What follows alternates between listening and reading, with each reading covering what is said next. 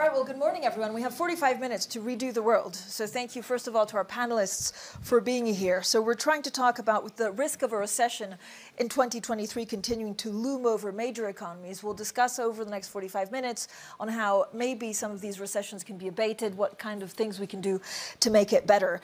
There is growing consensus that we're really at a defining moment in the global economy. And with the major trends transforming our economies, maybe could change course, maybe not. Yesterday, we had a pretty discouraging survey, and the WEF's annual meeting began with corporate executives and economists warning of a worldwide recession this year. And this is a PricewaterhouseCoopers survey finding that 73% of 4,410 business leaders predicted global growth will decline over the coming 12 months, the worst since the poll began in 2011.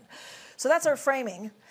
Remember, everyone, you can do hashtag WEF23 if you want to post on social media or ask questions. And then there's Slido. Slido will be your best friend, because if you look at that QR code, you can then send questions, and I will weave, of course, all the questions that you have for our wonderful panelists, and I will ask them as many questions as I can.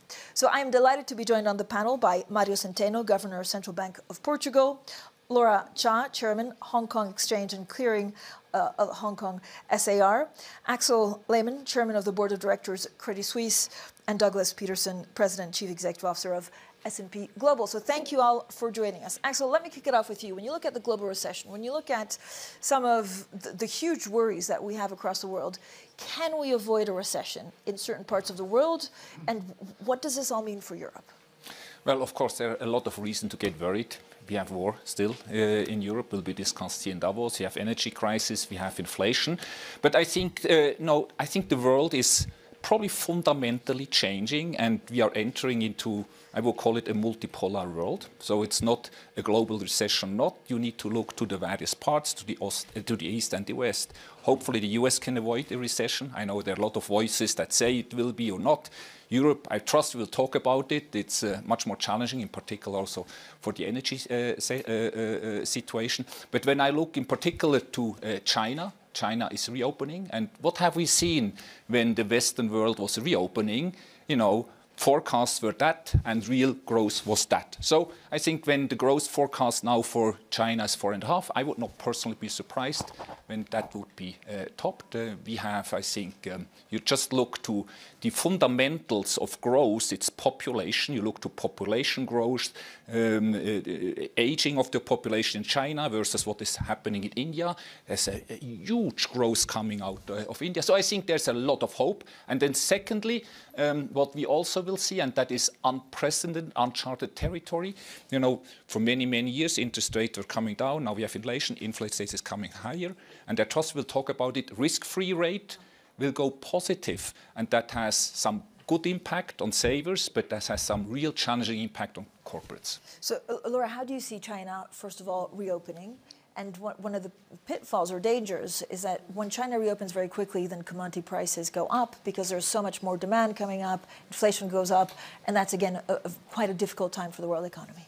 Well, I think if we look at the key event this year so far, definitely the reopening of China has to be the major event, and it will be a key driver for growth. I think the survey came out and said it's 3.5 to 4.5%. And as Axel said, it might top that. But in any event, it's positive growth. And I think the lockdown of the last 3 years has created pent-up demand domestically. So I would see increased domestic consumption, and of course the manufacturing sector will pick up. All those will be good factors for the global growth. And then at the same time, you know, the commodity prices may go up. They may drive inflation. But I think the world will, as we develop, will find its equilibrium. In other words, I think Asia is where the growth factor will be. You know, not only China, India, Indonesia, these are all emerging and very strong economies. So I believe that Asia's portion of the world GDP, which was 20% in 2010, 35% in 2020, and it's going to be 45% in 2027. This is according to the IMF survey. So there's a lot of hope. There's a recession, I think, in some part of the world cannot be avoided, but the area of growth is really China and Asia. Douglas, how do you see this from a global perspective? And I want to come back also what kind of reopening you're seeing in China, whether it's stop and start or whether it's the trend that continues. But what are you seeing? We see that there is likely to be a very mild recession in the first half in the U.S., in Europe, and in the U.K. But when you look at the full year impact, it should be very mild in terms of total growth. As Laura just said, there should be strong growth in Asia. China's ability to re-energize their economy after having 2 years of total lockdown. There's pent-up savings, there's pent-up demand. So we think that China will see very strong growth, especially as you get in later in the year. There's a couple of really important factors we're watching. Clearly, interest rates. There's a resetting of the mindset of interest rates. We went through 10 years, 10 plus years of basically zero and negative interest rates around the world, and we're seeing a reset into what used to seem like low rates, 3-4%, and now those are seeming high, but the markets will have to reset to a new level of rates.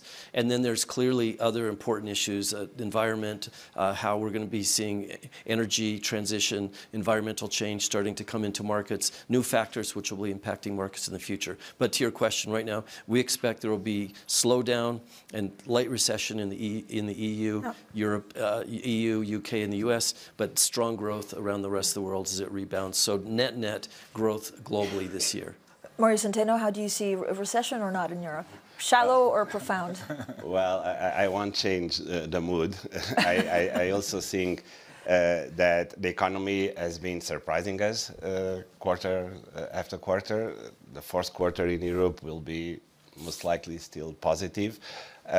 Maybe we will be surprised also in the first half of the year, but we also see a pickup through 2023. The slowdown is also natural. We recovered from COVID. We have a war in Europe. Sometimes we don't recall ourselves from that. And we have an energy crisis that hit Europe quite hard. Contrary, for example, to the US, we are much more exposed to the energy crisis than other parts of the world. So with all these ingredients, the growth, even if low, that we see in Europe is kind of reassuring. What worries me the most are the confidence levels. We didn't recover yet at all from the shock of February last year. Contrary to COVID, this has taken a much longer time. It is eating investment a little bit. The labor market is very, very strong, is the biggest pillar of our economies these days. So if we can change this sentiment around businesses and families with all the pent-up savings and demands that Doug also mentioned, I think we are heading to something that will not go to negative territory. Okay, I'm going to do a quick poll, actually, for those listening. Who thinks the panel is a little bit too optimistic? Raise your hand. Too pessimistic? Raise your hand. Okay, I mean, you're kind of like, you're getting the tone quite right. My worry, Mário Centeno, is that central banks are trying to do something which is lower inflation. Yeah. And we hear time and time again that it could come down quite quickly. We could have reached peak inflation from 9% to 6%. If we're going to reach that 2% target, are central banks going to put us in a recession willingly to make sure that inflation doesn't get out of control again? Well, inflation usually it comes down quickly when we are at that stage. Maybe we are beginning that in Europe. In the US, we see much more. Figures that can tell us that yes, inflation is coming down. I won't subscribe to the idea that it will be central banks that will start the recession, because inflation is also not good for our economies. That's why we fight it. So the trade-off really sometimes does not exist. Yes. So we will continue to fight inflation because that's our mandate. I am confident that given what is happening with international prices, energy costs today are much lower than a year ago. Most commodity prices are also year-on-year negative. We don't have signs of second-round effects in Europe. The labor market, even if very tight, it is performing amazingly well without very significant pressures on prices, on wages. So we again can help on that. And the normalization of monetary policy was really needed in Europe. We had to get rid of the negative rates. We must also create scope for interventions if we have to in the near future. So I think we are in a comfortable process. Yeah, and my question was a bit harsher. I mean, it's your job. You have one job to keep inflation, so it wasn't like you're intending to put the world in a recession. But how much do you worry about, this adjustment, the end of cheap money, and the fact that actually, if we don't see a recession, it's going to be tough for many people. It's that kind of growth that is uneasy, that will sit uneasy with central banks. Look, I'm with you. I hope we can really, let's say globally, somewhat avoid recession.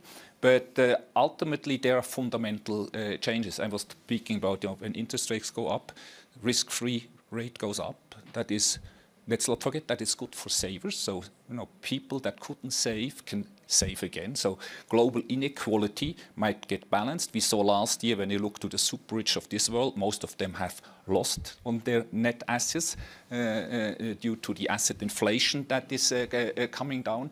You see then, what is happening else? It's the readjustment of the economy. So a lot of countries, in particular in Europe, but basically globally, need to increase their defense budget. That is sucking up resources. When costs of capital go higher, profit margins will get under pressure. So we might be up in that new multipolar world where we still have growth, but not that great. So it's not a question for me about short-term recession. It's the outlook for the next 3, 4, 5 years, where we probably have a little bit subdued growth, interest rates getting up, cost of capital are higher, rebalancing of global imbalances. Yes, on one hand, that's when you look to aggregate data, but in situations like that, innovation is so key. And I think we need to disaggregate the data, and there are certainly sectors where you can grow or even can outgrow energy, healthcare, and others. So I think it's a time for true entrepreneurs these days. Douglas? Yeah, so a couple points. First, on the question about central banks, we expect that rates still need to go up. That we're not at a point yet where we think that the rates have gone up high enough and fast enough. In the EU, rates are still quite low, 2%.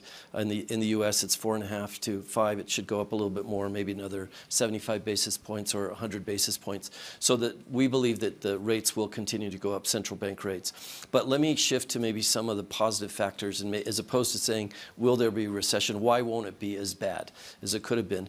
We talked a little bit about labor markets. Labor markets are very strong, which is a little bit odd to be talking about recession when you have zero unemployment rates around the world.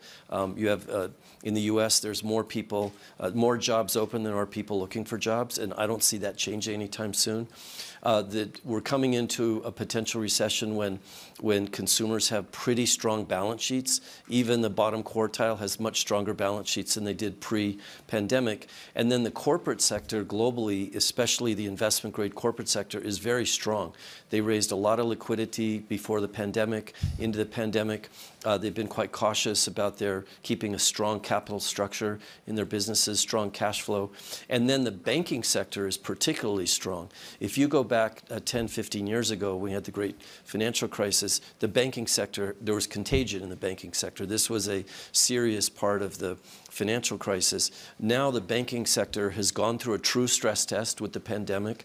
The regulatory regime globally is quite strict. We've had now 10 years of stress testing, of CCARs, the banks themselves. So I don't see the banks becoming a source of problems going into the recession. We just saw last week that the large US banks all issued their earnings reports for the fourth quarter and the outlooks. They did, most of them predicted some sort of a light recession. They also increased their loan loss reserve. But there was not one question about the viability of any of those issues. The banks are very strong, which I think bodes for, yes, some sort of recession, shallow, but a lot of strength around it. Yeah, a lot of the big banks, though, also announced big job cuts, and they're definitely expecting some kind of slowdown. Are you, Laura, and then I'll ask the same question to everyone, actually, are you surprised by the resilience of businesses in your region, but even across the world? Is it normal that after we've had such interest rate adjustments, we're not seeing more companies going under? Well, I think it's not surprising for us in Asia. As I said earlier, because of the vibrant economy growing in the region, not only China opening up, but India has done tremendously well, Indonesia, and the ASEAN countries as well. Our market in Hong Kong has seen the resilience, definitely. We had, 2022 was a challenging year for everyone. And we saw liquidity coming back. And that's always a good sign. I think the investor sentiment is improving. They're looking into 2023, maybe with the recession in mind, but still the investability of some of the corporates are coming back. And investors are always looking for growth. When we see increased liquidity, that means increased sentiment, more on the positive side. So for the Hong Kong market, our first half of 2022 was not good. And the second half almost double that of the first half. And in December in particular, we have seen a gradual return of positive investment attitude towards China. And I think that was in anticipation of the opening up. And I think that has to be a key improvement for us. Mário, were you surprised, I guess, about the resilience of a lot of these businesses, given the 12 months that we've had? Well, given the size of the shocks, it's hard not to say that we were a little bit surprised. But let's get back one step and see how we were prepared or not to face this sort of crisis.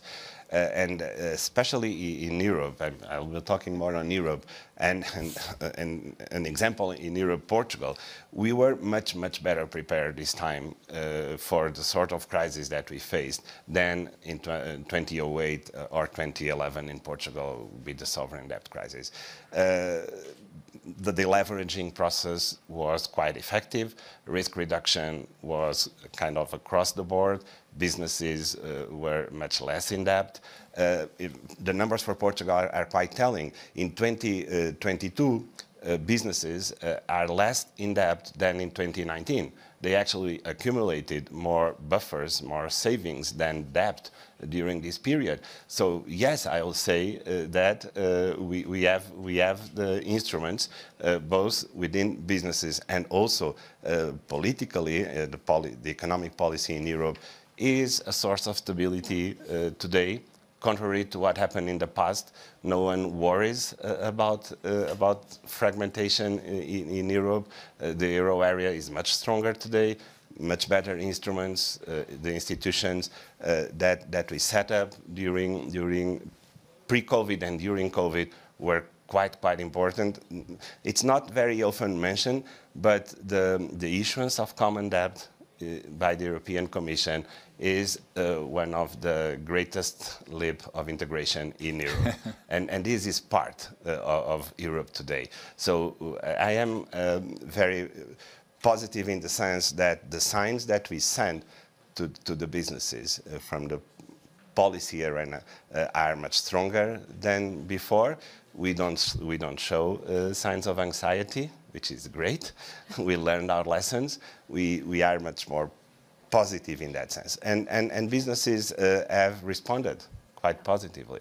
The economy is still growing a bit. I already mentioned that the environment is very difficult for Europe, but I think we are on course. I'm getting some great questions also from Slido, so please keep on sending those questions through. Axel, what are you seeing amongst your clients? So what are they telling us? I know Credit Suisse has also another set of issues, but overall, are people confident about the future? Are they investing? Real estate, mortgages are going up, and this is a great question after a potential recession this year. When does it rebound? No, I think when you look to the entrepreneurial side, corporates, and then also high net worth, there's still a lot to invest. They obviously last year went back a little bit more to cash, but everybody is really looking what and where to invest, and that's what I tried to say. There are huge opportunities out, and this is a time where also innovation. We will see happening innovation, and we need to focus very much on the innovation agenda. On the shorter term, sure, we hopefully can avoid a recession, but that's a shake-off of the economy. Supply chains are going to change, so ultimately that means costs go probably a little bit higher, but you know how quick you can adjust and how the way you can do it is really important. What are the future technologies that will improve, you know, economic growth going forward? So I think the smartest people are looking for opportunities, where to invest and how to invest, and look for ultimate for growth. Yeah. And if you look, Douglas, at the energy complex and the mild winter that we had, frankly, that's helped a lot. Yeah, that's been a huge positive. It's an offsetting factor to some of the risks, especially in Europe. But following up a little bit on where the investments are for innovation and the demand for capital that's coming through, you mentioned energy. The energy complex is going through a transition, that there's a lot of demand for battery, for net grids, for all types of different approaches. In the US, there's going to be a large investment in chips, and there's this theme of reshoring, nearshoring, offshoring, friendshoring, et cetera. We think there will be a big shift of where capital is deployed. Last year was one of the weakest years for M&A, which is one of the reasons you saw some of the, in the US and some of the other banks going for the downsizing. And so we see this year there should be some sort of recovery in M&A. So there's not a lack of capital. It's more of the uncertainty is putting the capital on the sidelines. So Laura mentioned liquidity. We think that there's ample liquidity, but it's on the sidelines waiting to see where do interest rates settle, what are the growth rates, what's going to happen with energy. So it's not a lack of capital, it's a lack of certainty. Laura, can you talk to us about how you're expecting the China reopening to pan out in terms of timeline, how bumpy it will be, and what we can expect in the next quarters? I think the first and foremost is that with the opening of the borders, there will be more tourists coming out. The Chinese have always been composing large number of tourists. Certainly in Asia, everybody is waiting for the Chinese to come, and Hong Kong no exception. So that will stimulate the consumption aspect. Within China itself, I think the manufacturing sector would have to pick up. There will be, and it has been, because of the disruption in supply chain, there might be some adjustment. But I think the bright spot in China is really the innovation part, in technology, in healthcare. Hong Kong Stock Exchange, for example, we are now, in a short period of 3-4 years, we have become the second largest fundraising center in the world for healthcare companies. And a large number of these are from the mainland. And the investors have a big appetite. And of course, AI and other technology, exactly because of the chip situation, they will spur more domestic research and development, and that will create more demand. So I think, how do I see the trajectory? I'm not sure whether it will be completely smooth, but definitely it's in the right direction. And I think China, given the size of the economy, once it picks up, it's going to be very fast. We have seen it in past experience. Either they don't do it, if they made up their mind and they want to do it. I think the speed is something that will surprise us. Do you think that it will follow a similar pattern of what we saw in Western economies of goods first and then service spending? Yes, I think so. Yes, I think goods and service, and that I think basically it's the consumption, that the domestic demand. I want to move. We have a great question about actually, how stakeholders can advance some of the things that are important to our societies. But first, given we completely misread and misinterpreted a lot of the economies and inflation in the last 18 months, could I each ask you to maybe explain some of the data points? So when you look at the economy and given the predictions, what do you look at to be sure that you're looking at the right thing? Because we've had so many shocks that sometimes, we didn't see inflation coming, and then it was a supply shock, but it was also something a little bit more underlying. Mario?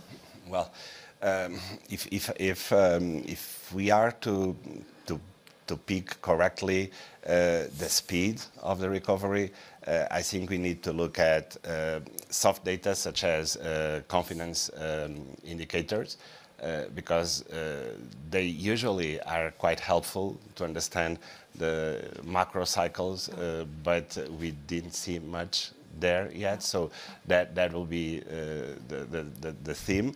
On the opposite side, to build self-confidence, it's the labor market.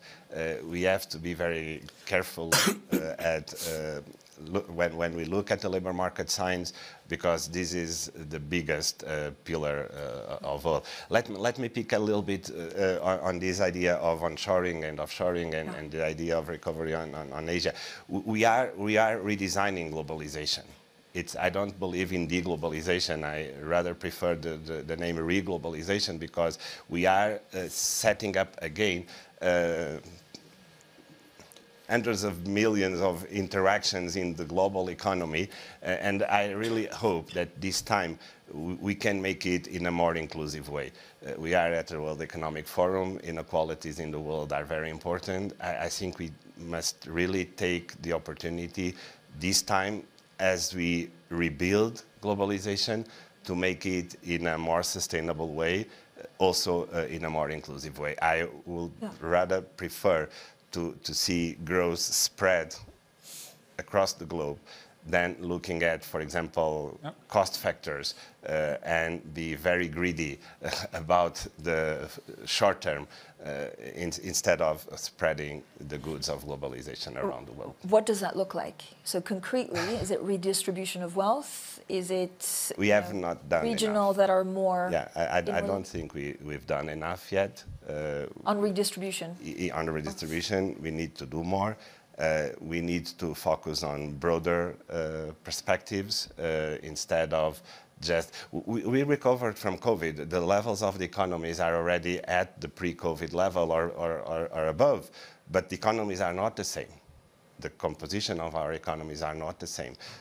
So we really need to take the next step with a broader perspective in mind, not self-focusing on what is going on in our closest neighborhood. Are we underestimating actually the profound change that a lot of the economies are going through, partly due to interest rates, but also partly these changes in the economy? Yeah, I believe, at least partially underestimate. I really believe it's somewhat the fundamental shift, what I said, energy costs. Europe will have the highest average energy cost globally. That has an impact on competitiveness, not in the first half year this year, maybe not in the second half of this year, but for the next 5 or 10 years to come. Then income inequality, when interest rates go up, hopefully in some countries, we will see somewhat a rebalancing. We all depend, you were asking for economic indicators. I think even more important is the geopolitical situation. I mean, the world will develop depending on what is happening. Russia, Ukraine, in the Middle East, in China, Taiwan, whatever can happen. We all still read the lips of central bankers. They blink a little bit with the eye, and then you get depressed or you get optimistic. But it tells you how fragile the overall world is. And then, we said supply chains will get adjusted. We will have a multipolar world, so not everybody will move in the same pattern. China will be different. India will come. Middle East, that's a huge growth opportunity. It will be a center of growth. It's the energy center, and when you look what's happening there, people really look to craft their strategy for the next 50 years. It's unbelievable the change that is taking place. So I really believe we will see a reconfiguration of the economy, of economic growth patterns, and that is the real topic rather than the shorter term, impact on this year. You asked the question about what sort of indicators would we be looking at, and there's the traditional indicators that are just traditional growth of economic growth, what's happening with interest rates, what we see in different sectors. There's the other leading indicators like PMI and looking at electric consumption, et cetera, what you see around economies. The two factors which have been not consistent with a recession, the first one is what's been happening with the labor markets. Strong labor markets are not consistent with what we see with a recession, and the labor markets are strong almost everywhere in the world. China's labor market has been quite weak. We've seen reports of unemployment levels as high as 18% of youth unemployment, but once the economy starts opening up and fast food and services open up again, that should absorb that type of youth unemployment quite quickly. So unemployment levels are not consistent. And then the other is what we watch with markets. What do markets believe? And we've seen incredible volatility. Last year, there were more days of the VIX over 20 than there ever had been in the past. So the volatility makes it harder to read what the markets are thinking. Although right now we do see that the spread in the U.S. between the 10-year and the 2-year year is very negative, which could actually portend a recession. That's what the market typically thinks when you're seeing that. But on the other hand, the 10-year has gotten so low, it's actually bringing back credit to the market. People are issuing again. They're starting to invest again because the 10-year has gotten so low. So there's a lot of conflicting factors that we normally watch, and they're not all going the same direction. I mean, so I'm not a labor economist, but there's a lot of studies saying that partly it could be, long COVID, people dropping out of the workforce, so not even looking for a job anymore. It could also be explained with a skills shortage. So are we too optimistic about the kind of jobs, the quality jobs that we are or not creating? Well, it's partially that there's a shift in the types of jobs. So there was some of that. The labor participation rate has dropped, so that is part of the explanation. But let me give you a structural question for the U.S. economy again, where I'm coming from, and that is that if we want to have a huge investment in semiconductors, if we want to invest in the energy transition which is coming, do we have skilled labor for pipe fitters, machinists, people who are going to be able to do that kind of construction? I don't know if we do in the United States. So that labor pressure could continue, and we could see the need for a much more comprehensive immigration reform to bring in the kind of skills we need. So it's not just technology skills and STEM skills. We're also going to be seeing the need for basic manufacturing and skilled labor. Laura, to Axel's points, do you see a shifting of the economies, of the center of gravity, actually shifting maybe from the West elsewhere? I definitely see that. As Asia's growth engine performing, I think that will counterbalance some of the recessionary pressure elsewhere. But as a market operator, the data point that we have is, one, the companies that are on the way to market. We have on the Hong Kong Stock Exchange, we have a strong pipeline. We have over 100 companies lining up to want to go to market. The second data point is the liquidity. We see liquidity coming back. So both on the demand and the supply side, these are very positive signs. And on the reglobalization, I think it is very important to remember that if we call it, however we want to call it, globalization is not going away, but it's being reshaped, being reimagined, being, however we want to say. It is very important to be connected. And I think, in Hong Kong, we pride ourselves on being the connector. We connect China with the world. We connect today with tomorrow, with the new companies. And I think that's very much so in Asia as a whole. It's that the younger generation, the population is a young one in Asia. And India, Indonesia, Vietnam, a lot of the ASEAN countries have, while China has an aging population, Japan has an aging population, the rest of Asia has a very young growing one. And that has to be a very positive source. I also have a question on the African continent, which we'll get to a second. But Mario, so this is a great question from Slido, from someone in the audience. So how can public and private stakeholders advance financial literacy, but also anything else really to try and mitigate the risks that we're facing? Like, how can we work together more concretely? Well, that's a very good question, indeed, and very hard to answer in concrete in such a short period of time. But we can look out there and use all the instruments we have in policy terms in Europe, in the US, globally, to promote growth in other parts of the world as well. That will help alleviating the pressure on prices as well, on fixing the supply chains. We don't need to undo all that COVID did to us, but to construct something more sustainable. We cannot forget about climate change that we need really to tackle, and the only way to do this is to reduce the pressure on specific areas of the globe that are today already overcrowded. That's my point. And we have the instruments. We have the development banks. We have funds that can be directed to that. We have, of course, the private sector that needs to also give an answer to this global challenge, which is not specific of as a given jurisdiction in the world. Let me pick up very, very quickly on the labor market issue, because it really is key. And just to say that in contrast with what happened in the US, in Europe, we did not destroy as many jobs as the US did during COVID. That made our recovery much simpler in some sense in Europe. We did not have the pressure to rehire millions and millions of workers in the European labor market. That reduced very much the pressure on wages. And we were very successful at doing that in Europe this time around. So usually Europe is much more stable across the cycle. This time we got it better, I guess. Yeah, so usually it's more difficult for Europe. It is, because Europeans often do not really believe on their own strengths. Yeah. At the labor market. Axel? Look, I think in terms of private-public partnership, I think education, training, upskilling will be a key theme, even for the global economy. Now, in the US, you have migration, but you don't get the specialists you need for technology jobs and others. I look to Switzerland. Switzerland has, for the last 20 years, basically a population growth of nearly 1% of the population. This year, 2%. We have labor shortages in terms of engineers, software engineers, some financial specialists, healthcare.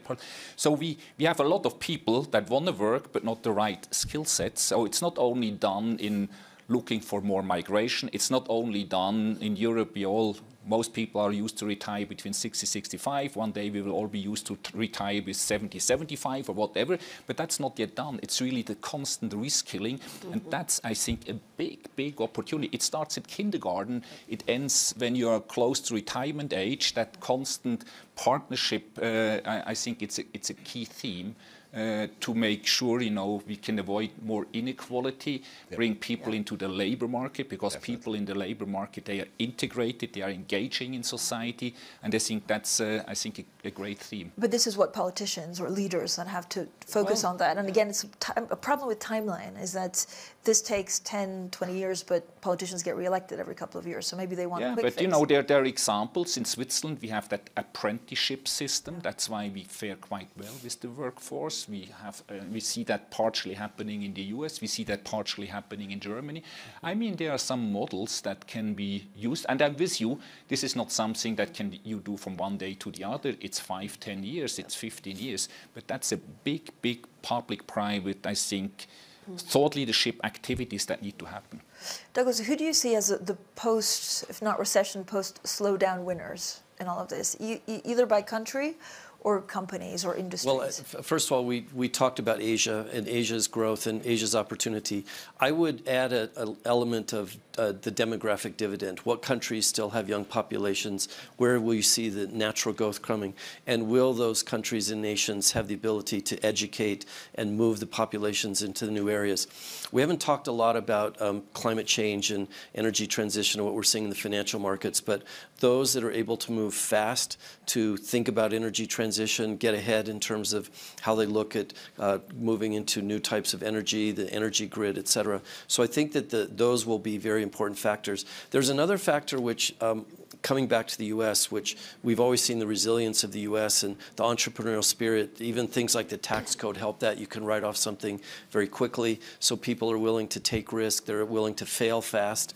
And I think bringing this type of a mindset to different countries around the world will also be beneficial. So I do think that we will see the winners will be those countries that are resilient, that have education systems that can adapt to a future market where supply chains are going to be changing. Let me just mention 2 seconds about Africa. I was going to ask you if this was the decade for Africa. And Africa does have those benefits of the demographic dividend, as well as the types of minerals that are going to be necessary for the energy transition, as well as some of the conditions for producing some of the new energy sources. So Africa has a lot of opportunity to play a much bigger role in the world.